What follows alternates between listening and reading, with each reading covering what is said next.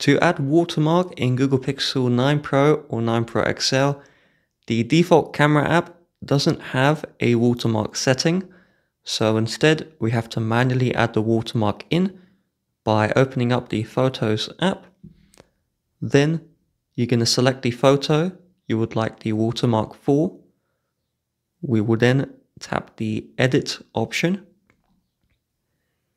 We will then swipe across until we see the markup, and then we'll tap on Text. We will then add our text, which will be our watermark. So we use the channel name, and we can change the color.